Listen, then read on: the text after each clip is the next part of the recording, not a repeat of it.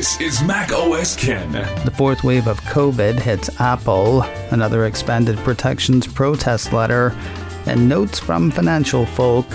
It is Friday, the 20th of August, 2021. I'm Ken Ray, and this is news from Mac OS Ken, brought to you by yours truly and sponsored by SimpliSafe. Get 20% off your system plus your first month free when you sign up for interactive monitoring service at simplisafe.com/macOSCan. This show is also supported by people like you, patrons through Patreon. Find out more and add your support at patreon.com/macOSCan. It was just a few days ago that Apple was reportedly trying to restart Today at Apple classes in its stores. Things changed quickly. Not only has the company had to temporarily close a store due to COVID-19 exposure, it looks like there will be plenty of parking at Apple Park until at least early next year. Starting with the store, a piece from Bloomberg says the Cupertino company has closed a store in Charleston, South Carolina, after more than 20 staff members were exposed to COVID-19. With the usual complement of 70 to 80 team members for a store that size, Bloomberg figures about a quarter of the location's staff may have been exposed. The website for the store shows the location closed until next Monday. The report says there's a sign at the physical location alerting customers to the shutdown. Apple declined to comment for that Bloomberg piece. Moving to the macro view, another piece from Bloomberg says Apple employees won't be headed back to the office until January of next year at the earliest. In an email sent out Thursday, Deirdre O'Brien, Apple's head of people and retail, encouraged Apple employees to get vaccinated. She also said the company doesn't plan to close its offices or stores. Not sure what that means exactly. The part about the offices, I mean. If people are being told not to come in, doesn't that mean the offices are closed? Now, maybe it's people don't have to come in, not people can't come in. I know I have at least one acquaintance, not an Apple employee, for whom heading into the office is optional, not mandatory. Whatever it's doing, Apple is not doing it alone. According to Bloomberg, Apple is the latest corporation to delay its office return until 2022, following Lyft, Amazon, and Facebook, among others. A January 2022 return would mean that Apple employees will have gone nearly 2 years without being required to enter corporate premises since the start of the virus surge in the U.S. in March of 2020. The pushback against Apple's expanded protections for children plans continues. After worry from the EFF, Edward Snowden, an open letter from concerned citizens, reports of pushback inside Apple, and a couple of petitions asking Apple to drop its plans, news of another letter from a group of groups asking Apple not to do it. Cult of Mac has word of a letter from the Center for Democracy and Technology calling for Apple to abandon plans to build surveillance capabilities into iPhones, iPads, and other products. Signed by over 90 organizations, the letter expresses concern that the systems Apple's setting up will be used to censor protected speech, threaten the privacy and security of people around the world, and have disastrous consequences for children.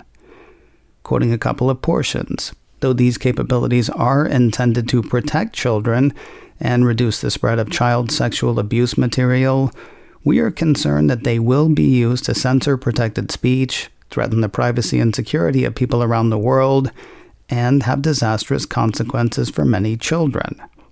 Addressing that concern, the letter reads, "The system Apple has developed assumes that the parent and child accounts involved actually belong to an adult who is the parent of a child, and that those individuals have a healthy relationship.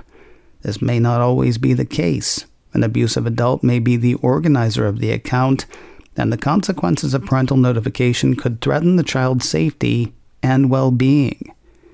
The organizations wrapped the letter saying, "We support efforts to protect children and stand firmly against the proliferation of CSAM, but the changes that Apple has announced put children and its other users at risk both now and in the future. We urge Apple to abandon these changes and to reaffirm the company's commitment to protecting its users with end-to-end encryption.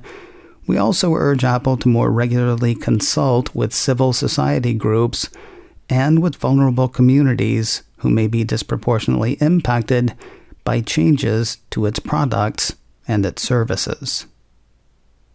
News of a strange sort of censorship from Apple. At least that's the way a new report by CitizenLab sees it. iDownload blog highlights the findings, which say Apple is blocking certain terms for engraving on Apple devices. The company has always prevented customers from using curse words and racist language on such products, according to the piece. But CitizenLab says the company is leveraging its engraving filters in regions such as mainland China, Taiwan, and Hong Kong, and in the service of political censorship. According to the organization, with mainland China, we found that Apple censors political content, including broad references to Chinese leadership and China's political system, names of dissidents and independent news organizations, and general terms relating to religions, democracy, and human rights.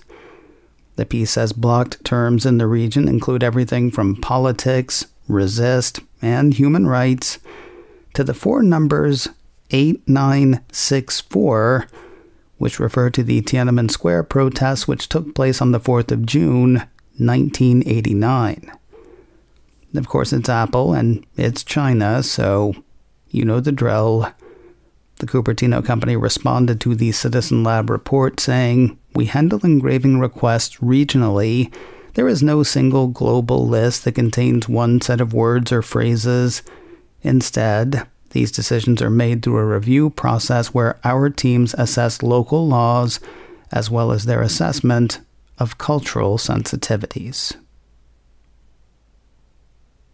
More news in a moment, but first a word from SimpliSafe. Whole home protection. Making people feel safe is what SimpliSafe has been doing for 15 years. A passion to protect people is built into their products and their customer service. There's no hard sell with SimpliSafe. You just go to their site at simplisafe.com/macOSKen and either pick out the ready-made package you want or the individual elements that are right for you. Designing your own customized system is quick and easy. Get that set up, which is also quick and easy. Setting up my SimpliSafe took about a half an hour. Yeah, get that set up and suddenly you've got a team behind you. SimpliSafe has highly trained security experts ready whenever you need them, whether that's during a fire, a burglary, a medical emergency, or yes, even when you're just getting your system set up. Safety and simplicity, that is SimpliSafe. As my listener, you can save 20% on your SimpliSafe security system and get your first month free when you sign up for interactive monitoring service. Just visit simplisafe.com/macOSKen to customize your system and start protecting your home and family. SIMPLI, that's simplisafe.com/macOSKen. JP Morgan analyst Samik Chatterjee has done something interesting and sort of surprising.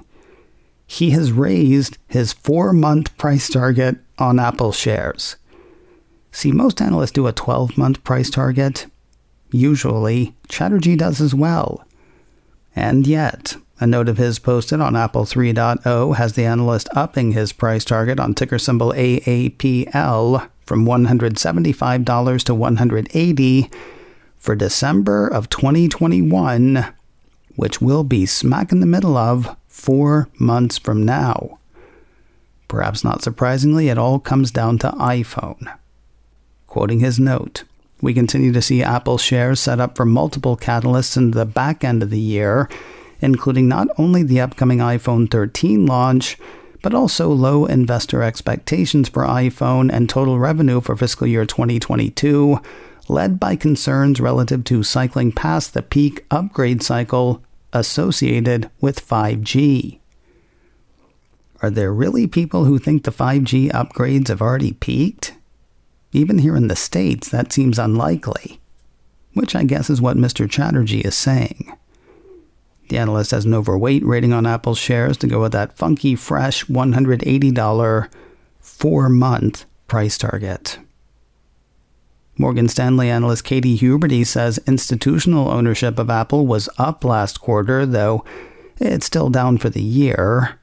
If you don't remember what that is, the site Investopedia says institutional ownership is the amount of a company's available stock owned by mutual or pension funds, insurance companies, investment firms, private foundations, endowments, or other large entities that manage funds on behalf of others.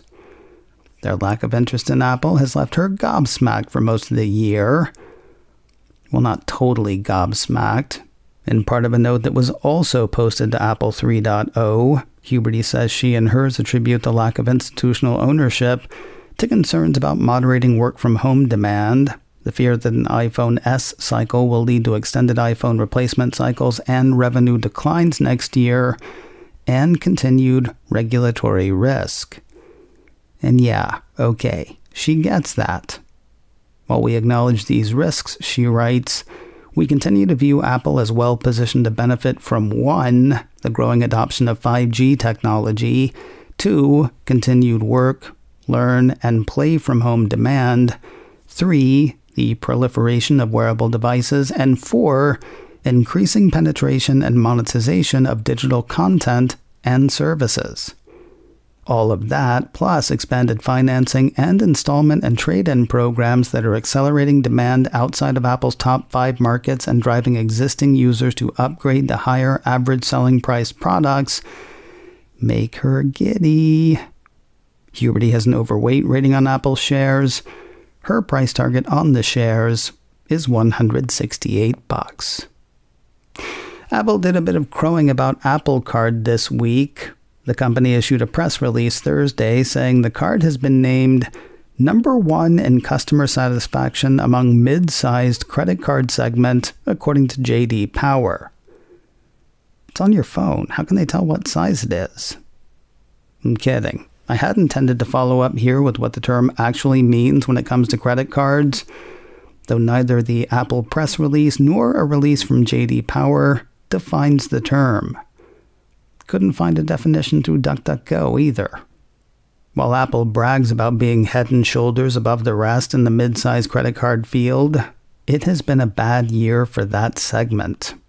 According to J.D. Power, mid-size issuers experienced double-digit year-over-year declines across a range of key metrics, including satisfaction with credit card terms and benefits. John Cabell, Director of Banking and Payments Intelligence at J.D. Power, says, whether through blunt actions such as tightening credit limits at the very moment when customers were most reliant on their cards as a source of short-term funding, or through lack of customer service accessibility, credit card issuers experience declines in overall satisfaction, trust, and brand perception. Apple Card and Goldman Sachs, the bank that backs Apple Card, were a notably exceptional combo, and they are pleased as punch about it. Apple's press release had Jennifer Bailey, VP of Apple Pay, saying, we designed Apple Card to help our customers lead healthier financial lives, so it's incredibly meaningful to see that our customers are valuing this. Being recognized as the leader in this category this year is an honor, and we look forward to continuing to deliver this product, service, and support as Apple Card expands to more and more customers across the U.S. It's weird to have these two stories happen in the same day. While Apple has temporarily closed a store in South Carolina due to COVID exposure, it has opened a new store in Miami. Well, new-ish. 9to5Mac says Apple Dadeland has moved from inside Miami's Dadeland Mall to a store on the mall's exterior. Built with Apple's latest design, writes 9 to 5 Mac's Michael Stieber, Apple Dadeland is brighter, larger, and more inviting. The store is currently open for walk-in visitors, though Stieber suggests checking the store's site for the latest health and safety precautions before dropping in. It's probably a good idea for every Apple store at this time. If I asked you who you thought would be a good actor to play Tim Cook in a TV show, Hank Azaria might not be the first actor to come to mind. But he is the actor chosen by the producers of the Showtime series Super Pumped, telling the story of the ride-hailing service Uber. The piece from Variety says Super Pumped will depict the roller coaster ride of the upstart transportation company, embodying the highs and lows of Silicon Valley. The series will focus on a different major business world story each season. I wouldn't think a series about Uber would require a Tim Cook, and certainly not a Tim Cook as big as Hank Azaria. I may have to watch. And finally today, something I will watch, no question, got a trailer on Thursday. Sure, I could be talking about the Eternals, but I'm not. This second. No, I'm talking about Foundation, the television adaptation of the Isaac Asimov books, coming to Apple TV Plus next month. Yes, I long for tales of a brighter future. No, Foundation is not one of those. Yet it is a story with hope. It's also got a great cast, including Jared Harris and Lee Pace, and man, the trailer is just gorgeous. You can check it out now on YouTube. Foundation starts its run on Apple TV Plus on Friday, the 24th of September. macOS Ken, brought to you by me and sponsored by SimpliSafe. Get 20% off your system plus your first month free when you sign up for interactive monitoring service at simplysafe.com/macOSKen. This show is also supported by people like you, patrons through Patreon. Find out more and add your support at patreon.com/macOSKen. Advertising handled by Backbeat Media. Online at backbeatmedia.com. You can reach me a couple of ways. Info at macosken.com or call 716-780-4080. Until next time, that is news from macOS Ken. I'm Ken Ray.